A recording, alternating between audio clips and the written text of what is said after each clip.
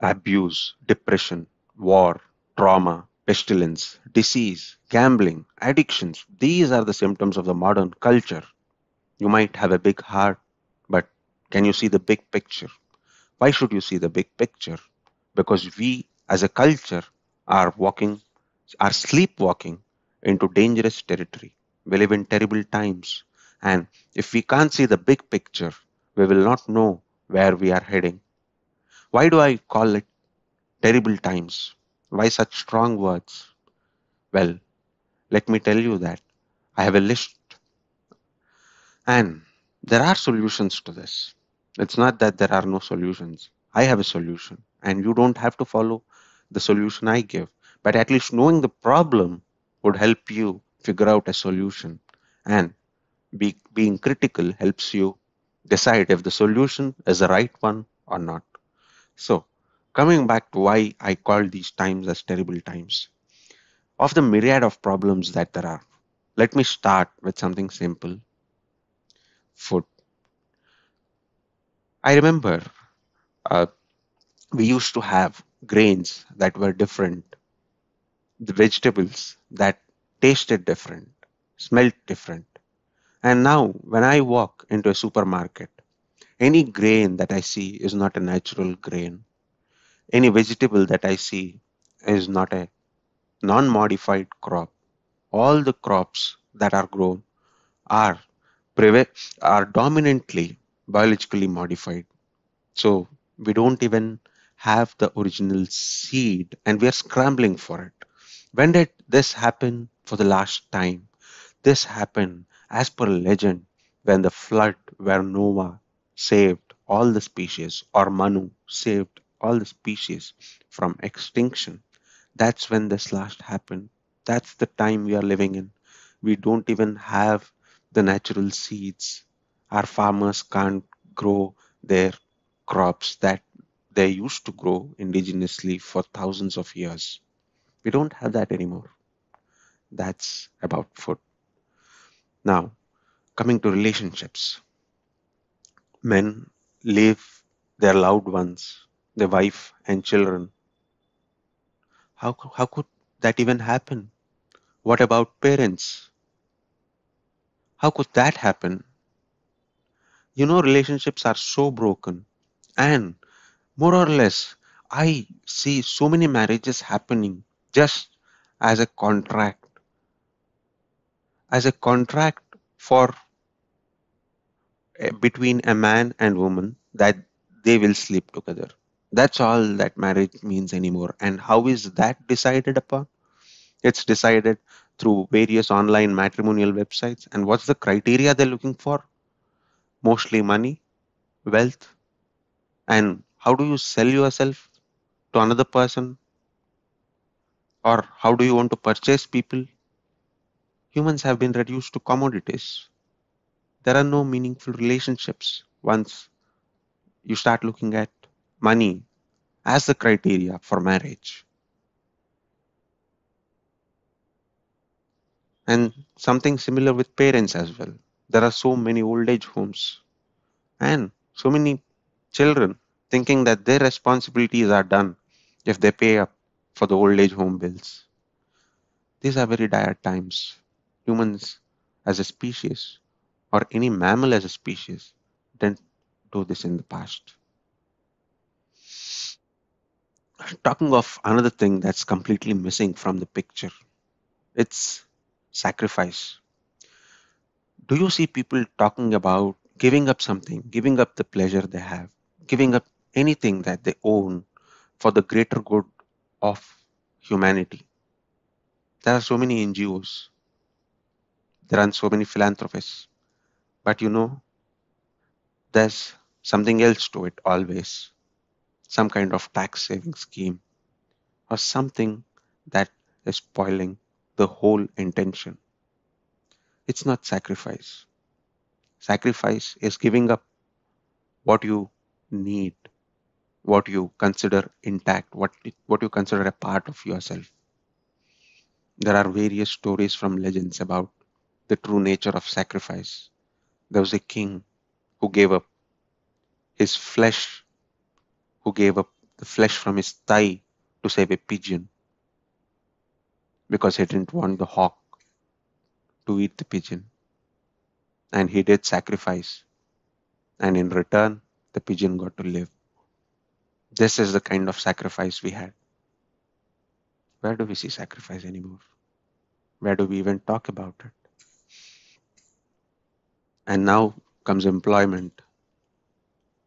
It is said that when times are terrible, masters will let go of their workers and workers will get let go of their masters, even if the master is unable to pay, has helped the worker for many years, still he will not be bound to the master. And there's no concept like this today. And the master lets go of the servant, gives up on the servant. There's a very strong relationship between a master and a servant. There's nothing like that anymore. It's all you pay me and I do what I am paid for. That too, to the minimum extent that is necessary for me to get my next payment. Next comes language. I see kids, I see many kids who are unable to talk in any language other than English. That's a very scary situation because language itself is culture. Samskrita is culture. Samskriti is culture. That's where we get the word Samskrita from. Losing a language is losing your culture. Be it Hindi, be it Kannada, Tamil, whatever be your language. Losing it, forgetting it, being unable to speak it is being unable to relate yourself to your culture, your forefathers. All the scripts, all the ancient manuscripts, even if they are translated, will never convey the original meaning unless somebody knows the language. They cannot understand what was intended by the author. And now losing the ability to speak in that language. Humans first lost their cognitive abilities, and that's why knowledge had to be written down. Now they are losing their ability to follow languages and depending on translations, which means their cultures itself will be lost. Next comes the consumption of products. We are told, we think it's normal, it's a premium. You get to be rich using things and throwing it away, getting a new dress every month, getting a new pair of shoes, getting using so many myriad products from lipsticks to packaged foods, all kinds of products that we consume on a daily basis. Um, Humans did not have this madness for consumption until the end of Second World War. Many industries popped up during the world wars, and they had to keep their profits up. And to keep their profits up, they had to sell products now. They transform their weapons manufacturing industries into product manufacturing industries. And because they wanted to sell their products, they put together a group of top psychologists of the day and created a new kind of influence amidst the people. And that research that they did there is now called a subject, which is marketing. That's where marketing comes from. Being influenced by marketing, people are mindlessly consuming too many products.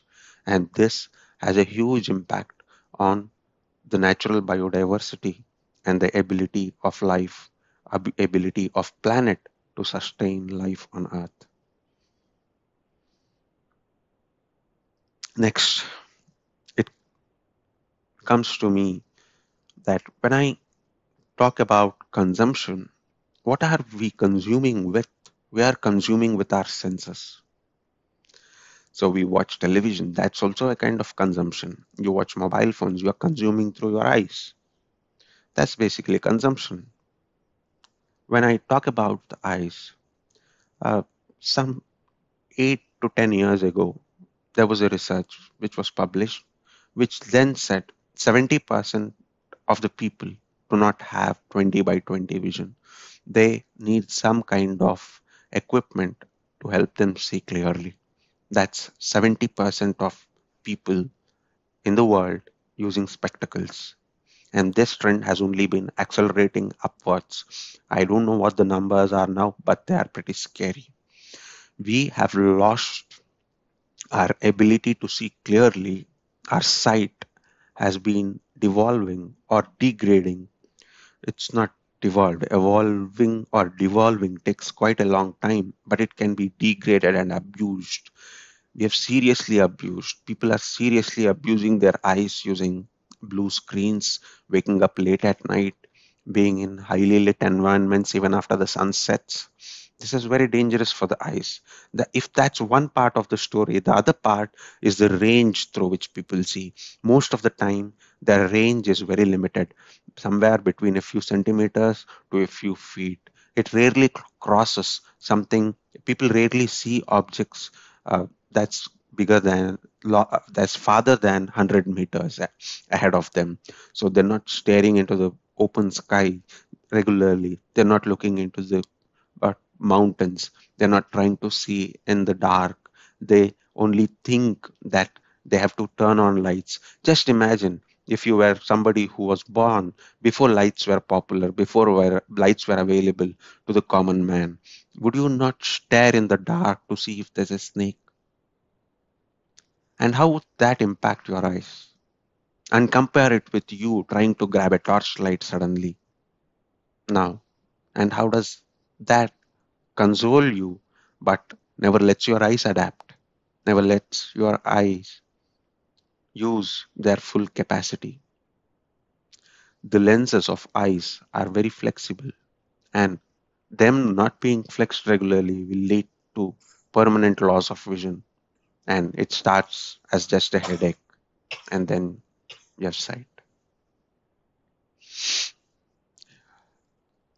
It's not just sight. What can people listen? They rarely can listen if they are in an apartment, if they're in a building. They rarely can listen to the noise of the gate of their apartment. They can't. It's so close to them.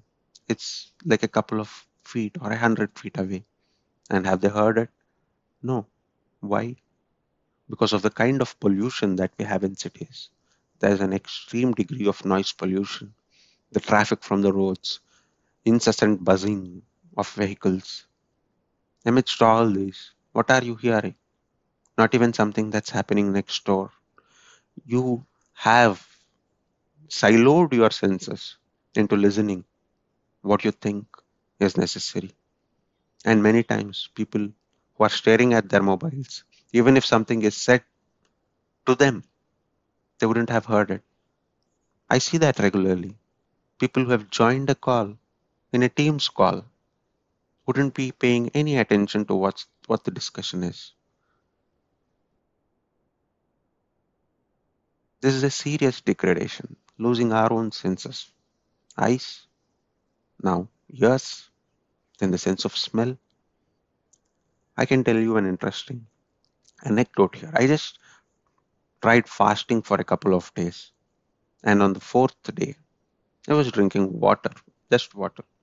And by the end of 4 days, when I was walking across the street, I could literally smell what was being cooked at the corner of the street, at the other end of the street, maybe like 100 meters away. Our senses are so sharp because I was hungry, I could smell it.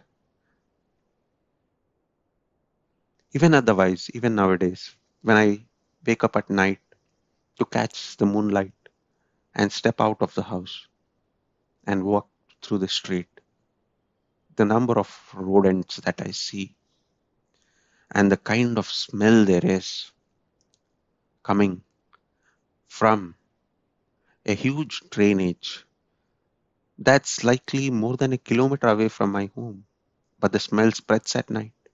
There's cockroaches everywhere. There are all kinds of pests. Are we not sleepwalking into dangerous times? Now, the taste.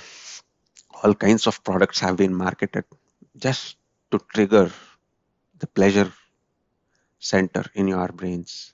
And once that happens, your taste sense becomes dumb and dumber and dumber, right? From MSG, which is called Ajinomoto, and some others called tasting salt. So, what kind of language are we using? Salt that adds taste. And what are you actually adding? MSG. Right from there to all kinds of additives, caramel, uh, coloring agents, preservatives, all kinds of substances are there, and some of them are not even are not even cleared by the agencies, by the Drug Administration Agency.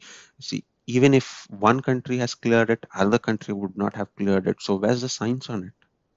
That we're consuming everything. And what effect does it have on our taste buds? We rarely know. Even the utensils we use leave traces of chemicals within the food. And then what happens to our taste buds? Ideally, any animal, the moment it tries to taste something, sniffs something, knows if it's poisonous for the animal or not. Otherwise, how would a cow, how would a deer know what leaf to eat, what is poisonous and what's not? Instinctively. Where's that sense in human beings? Then comes the touch. What are we touching? What are we wearing? What kind of plastics we are using in that? How many mixtures of materials are we using? And what's dangerous for us? What's not dangerous for us? We live in homes that are painted, sometimes even with chemicals that are dangerous. People use asbestos in construction. There are so many chemicals involved, even in construction of homes. And what impact is it having? Because we keep touching all these surfaces and even soaps. Why do you have to use soaps? Was it that before the invention of soap, nobody was clean? Before the invention of toothpaste, nobody could clean their teeth? Why do you have to use it? What did they use? Do we even think of it? What kind of plastics are being used in pads that women use, babies use? What kind of plastics? How closely touching is it to sensitive areas? And what kind of skin cancers could it produce? This all needs a critical thought, at least know where we are going as a culture. Now, let me come to the bigger picture. What has happened to the climate? The rains, sometimes too much, sometimes too little, the droughts, so severe at times, and floods at the same place the following year. How will crops grow? It's very hard. Plants cannot stand up and move just because it started raining, and you can't catch an umbrella when it starts flooding. Air is polluted. There's so all kinds of smoke pollution. The water is polluted. You literally can't drink water from any pond or river directly. You have to drink from bottles. All these are abnormalities. The land is exploited so deep, all kinds of trenches have been dug. And on top of all this that was being done, we have oil extraction from shale to through fracking. Fracking is just fracturing the earth. We go to this extent. Even the space has so much debris that hundreds of thousands of particles, say even millions of particles, millions of pieces of junk are rotating the planet. at hundreds of thousands of kilometers per hour. Who put all this space junk? We did. The modern civilization did. And there's talk about the second coming of Christ as Israel engages in war. There are wars happening, some cold and some active, some hot, all over.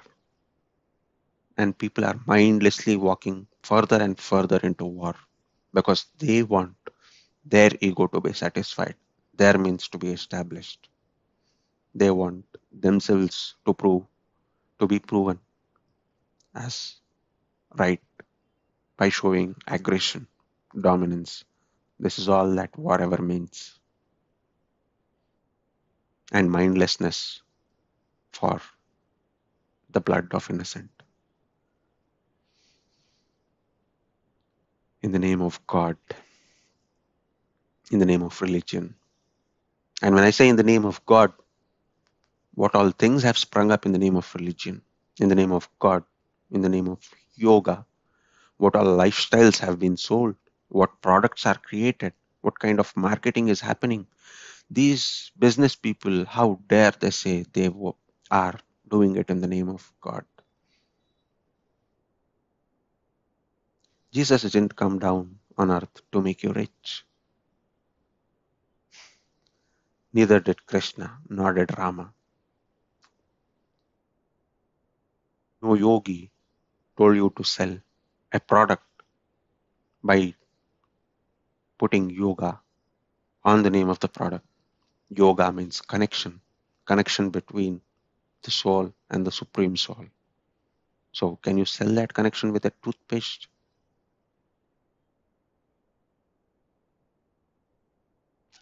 Oh, probably. The paste is what bonds the soul and the super soul. Moreover, the biodiversity has been hit very hard. The ecological web is a web of intricate connections. A tiger keeps the population of hawks in check. Today, farmers find it very hard to maintain their crops because of wild hogs eating up their crops at night. And why did that happen? Because there are no tigers. The blue whales, the large whales, used to bring up all the nutrients from the depths and throw it up onto the surface.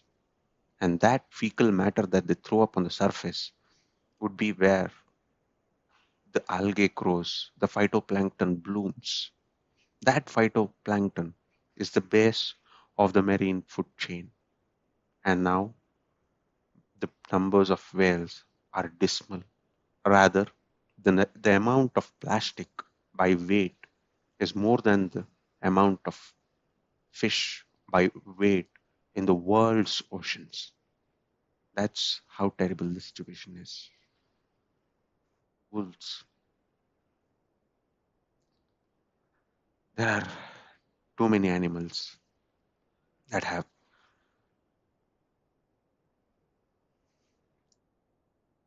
been hurt very badly and either have become extinct or on the verge of extinction. There are many reports. You can dive into nature reports and you'll see. But rather, there's somebody else whom we have spread everywhere. Dogs, feral cats, feral rats. This is what we have gifted to nature. Feral cats alone are responsible for 320 species of birds going extinct. This is a report from 2012. I don't know the numbers now. It'll be far worse, and that's for sure. Even rodents, rats, do this. They climb up the trees and eat the eggs of birds. There are so many feral dogs that in India, so many children have been mauled to death by dogs. But rather, we see instead of having a vibrant ecosystem, We see mosquitoes and bugs everywhere. Whenever I step out in the night or in the evenings, even if it's far away from any habitation, from any settlement of people, even if I walk into the fields, into the plains, no matter where I sit, the only thing troubling me continuously is the number of mosquitoes. Did you know that with increased temperature, mosquitoes breed quicker and they become more violent? They suck more blood and they breed quicker. And their life cycle, lifespan, the time that they take to attain maturity, all these changes. Mosquitoes' biology is intricately related to the temperature, and we are heating up the planet. This will only increase. All kinds of diseases from malaria to dengue, all of them, even tick disease, all of them see an uptick with increased temperature because that's not the habitat designed for us. We are moving out of our habitat, sleepwalking into terrible times.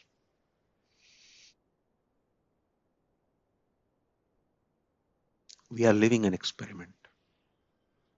Humans always lived in small groups, small communities, but we, as a global civilization, with this kind of travel and instant communication, we are a global civilization. The world is connected and it has its own dangers.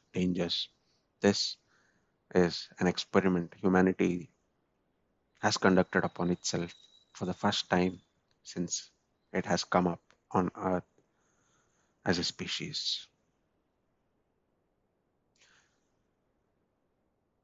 And moreover, the pharmaceutical companies are doing all kinds of experiments for profits.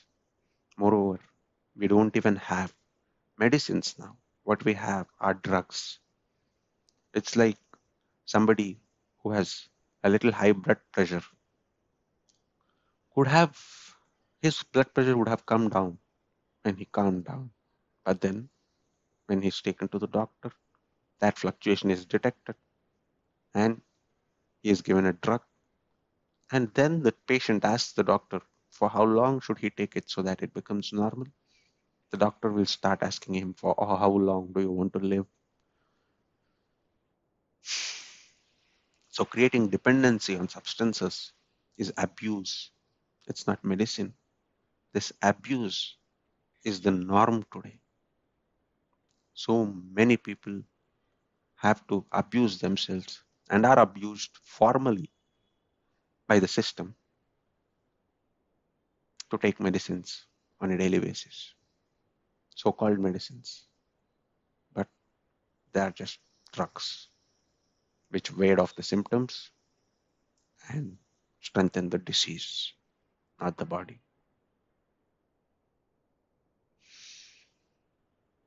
The military industrial complex. Raytheon is very happy. Grumman is very happy. NG, Raytheon are raking in billions of dollars in profits because of the war in Israel, war in Ukraine, so many wars, the military spending increasing. Well, they're doing it for their profits. They're enjoying the profits. But what are they doing? They're drinking the blood of innocent civilians. We have cannibalism, and that's normal. That's state sanctioned cannibalism.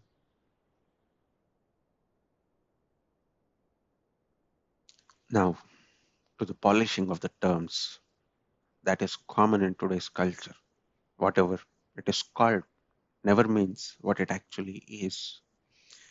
We say something on that note. We say foreign development, investment, say FDI, foreign direct investment.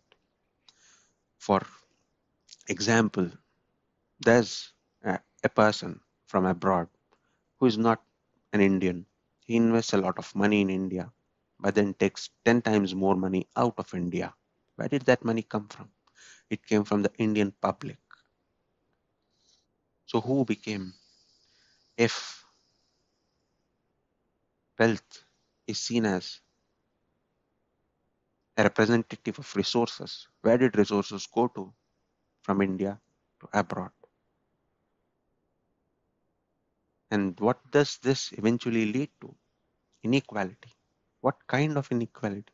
Today, there are many individuals who are more powerful than, who are more wealthier than many individual countries.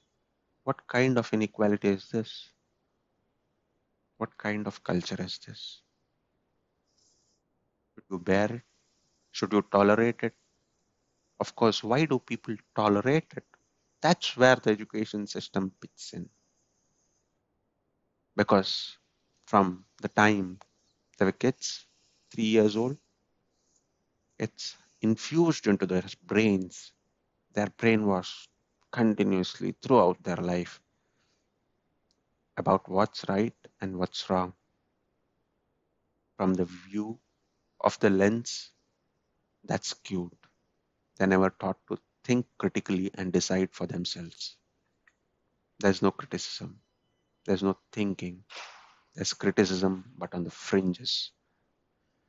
That doesn't even touch the roots.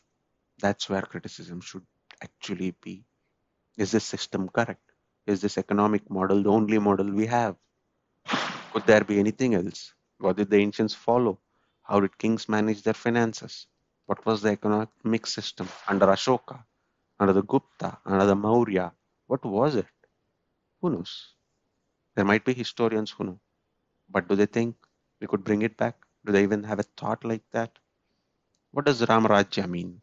The richest person should have not more than 8 times the poorest person. And every time you say Jai Shri Ram, this is what should come to your mind. The richest person should own only 8 times. That's the upper limit of what he can own in comparison with the poorest person. Are you working in that direction? Do you think even it's even remotely possible that society moves in this direction? Then how terrible are times? Don't you think we need to become more fit in order to survive, more thoughtful? It's always known that the fittest survive, survival of the fittest. It's always there. And how do you become fit? There's a limit to individual fitness. No matter how strong, how intelligent you are, you can never be more than a group. And in a group with the right mindset, 1 plus 1 will become 3. That's why you need a team, you need a group. That's where you can survive. And without that, there's no way out. Find your team. Or if you can't find one, you can ask me and I can help you out to find one. There's no point. If you think that you'll go for a strike, there's a protest that comes up. There are so many rebellions against the government, asking the rich not to do what they're doing. These are incremental changes. When the entire system is built upon lies, no incremental change, no new ruler, no new leader, no alternative politician is capable of making this fundamental change that is required. So this system will collapse. It's going to happen very soon. This culture will collapse. This is an unsustainable culture, and culture is the key to survival. There are great cultures out there, and I can help you to find them. It's dire times, so dire that we might not even have another year to trust people who are talking to us online because of the intrusion of AI. There are so many deep fakes already, and a year from now, Though most of you believe it's me who is talking to you, this same voice and this same visibility that you see on your screen could not even have come from me. So, what you see and what you hear through the media, through the devices, will all be lost. And by then, if you haven't had established real connections, like seeing people face to face, in person, then you don't have any. You have no connections. We are on a fast track to go there. So, what's the solution to all these kinds of problems? Let me not tell you all the problems and then leave you out there in the dark, wondering if there's a solution or not. There definitely is. The solution is to revive the culture. What kind of culture is required? A culture that creates trust between people. What kind of trust am I talking about? If you are with me on a team, we do not see ourselves as you and me, but like two hands of the same person. My right hand would never try to hurt my left hand, or the other way around. That's how we have to be. And together they can accomplish great tasks. Either of these hands can't do much on their own that both the hands put together can do. This is how trustable the members of the team should be. And how do you think? How do I think that I can achieve that? Yes, it's possible. It's possible with our ancient methods. And that starts with the matrilineal culture. A matrilineal culture is where women have very strong bonds. They dominate. Any man who enters is at the absolute bottom in the hierarchy. They rise up only when women want them to rise up or they go back to the bottom. How the matrilineal culture is built, how connections are made between women, and how the connections can get so strong, all that is another discussion. And I'll continue to talk about it. And meanwhile, I am also going to take up a path that will purify the self again from time to time and then render me as a pure soul. There are ways to do this. There are scriptures that you could read and figure out things like that. Or you could directly message me as I've put in the bottom. That's my link. You can go to Instagram and leave a message and let's connect. Have a great time ahead. Have a thoughtful time ahead. Thank you.